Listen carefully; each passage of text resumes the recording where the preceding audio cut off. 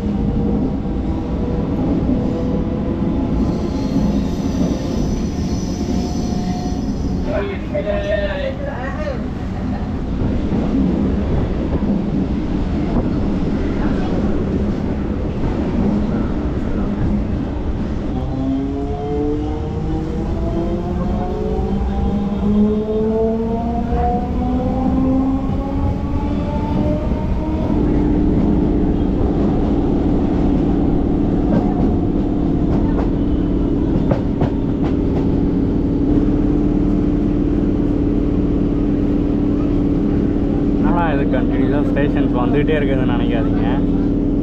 Chennai central சபர்பன்லேருந்து Tiruvallur வரைக்கும் என்னென்னலாம் வந்து நடுவில் ஸ்டேஷன்ஸ் இருக்கோ எல்லா ஸ்டேஷன்ஸ்லேயும் பார்த்தீங்கன்னா அந்த ஆல்ட் இருக்குது. ஸோ அதனால் 5 மினிட்ஸ்க்கு ஒரு வாட்டி ஸ்டேஷன்ஸ் வந்துட்டு தாங்க வச்சுருக்கோம். பாருங்க,